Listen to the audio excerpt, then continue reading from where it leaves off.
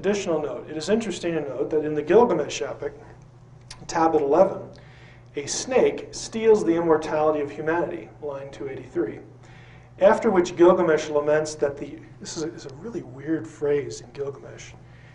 Gilgamesh laments that the earth lion, in Akkadian Neshu Shah Kakari, had stolen his chance at eternal life. What in the world's going on here? Why? The story has a snake. It's Bitsuru here. And when Gilgamesh is sitting down feeling sorry for himself, he refers to this thing as an earth lion. Well, what the heck is that? Earth lion is the same way that Greek expresses the word for chameleon. Kamai leon. Kamai is on the ground, on the earth.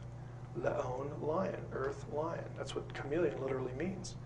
Noted cuneiform scholar Ake Joberg has suggested, and it's just a suggestion, but I think it's worth thinking about, it may be possible to connect Akkadian Neshu with the Eblaite Na'ish, and that word with the Hebrew Nakash. Now, why do I bring this up?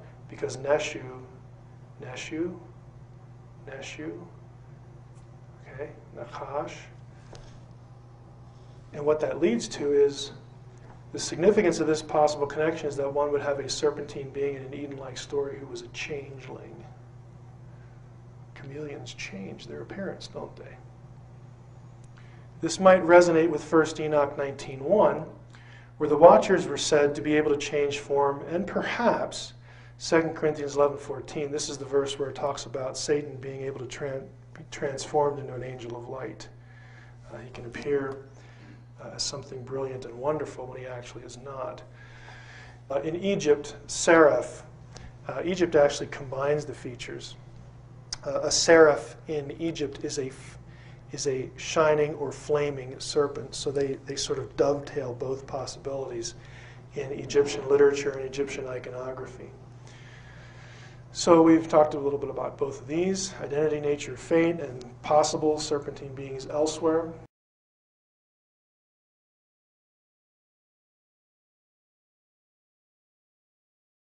Sons of God and the Watchers, again, by this time you should be familiar with Genesis 6. I'm not going to read this whole thing to you, but sons of God with the daughters of men, bearing the Nephilim.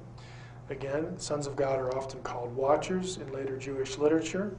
I've had these passages up before, but again, they are distinct. The Watchers come down to the earth, teach the sons of man, and they end up committing sins with the daughters of men because they began to mingle themselves with the daughters of men so that they might be polluted. Again, we're familiar with all this.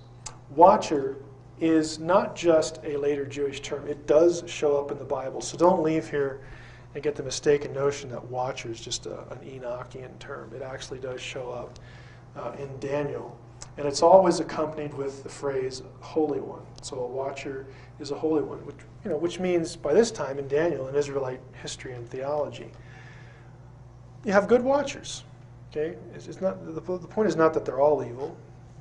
The ones in Genesis 6 are viewed as evil, but here you have three examples where they're good guys.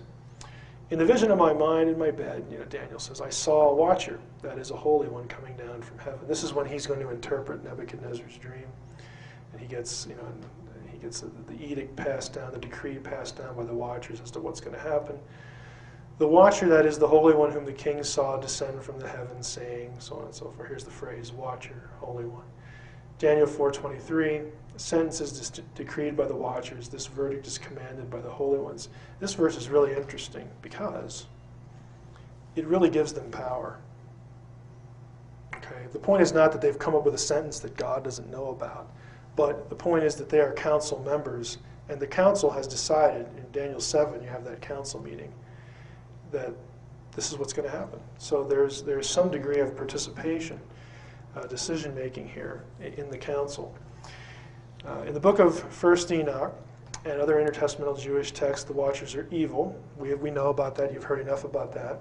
In 2 Enoch 18, the number of the fallen watchers is put at 200. That's an interesting number that we'll see later. They were sentenced to imprisonment within the earth for their corruption of human race. Again, we've seen these motifs, so I'm not going to read this whole thing for you, but they are reprimanded here.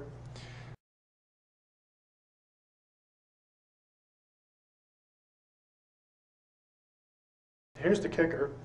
Again, one fragmentary text from Qumran, 4Q Amram, manuscript B, tells us that watchers had a serpentine appearance. Now the question is, what about the Anunnaki?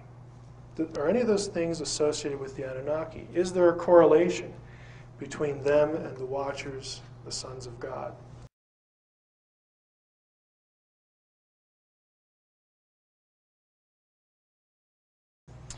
The name Anunnaki, let's start here. Contrary to what Sitchin says, the word Anunnaki does not mean they who from heaven came. He's in the ballpark, but he wants the came part because he has the Anunnaki as ET gods from another planet. Rather, the word means the gods on high or princely offspring or seed. Now, I'm going to show you this. Again, I try to do this because I want you to know I'm not making it up.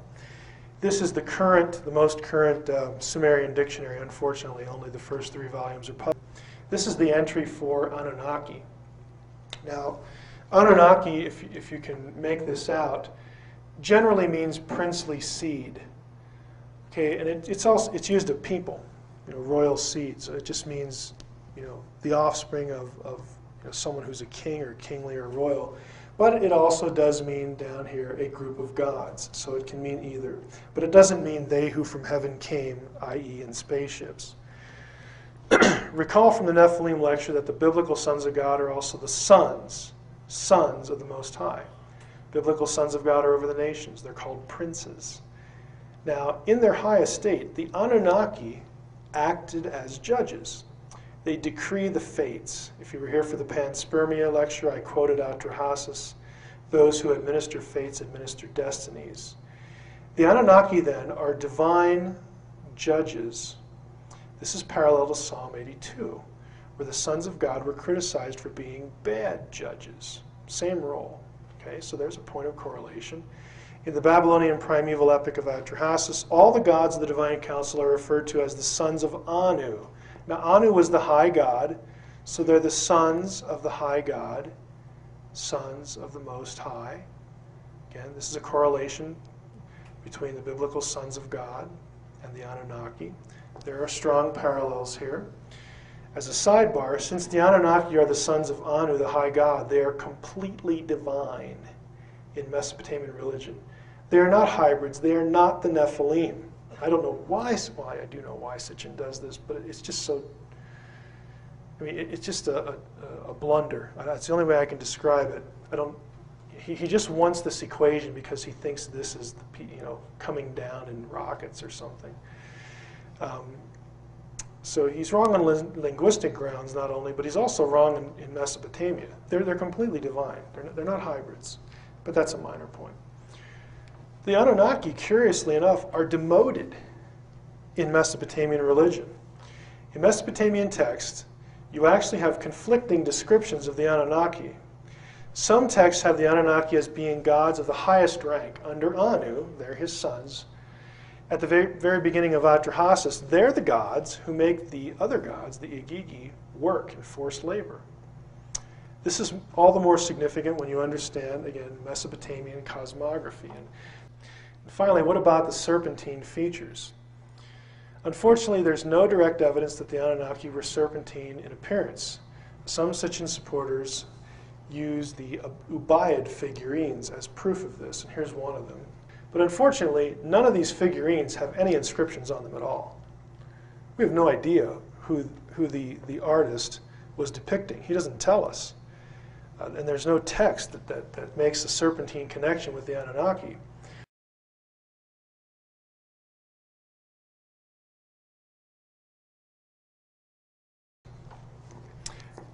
I think what we can say with security is that it is very possible.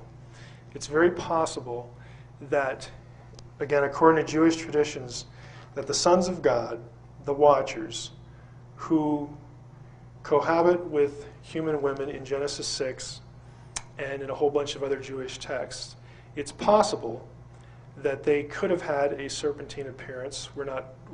There's only one text that even suggests that.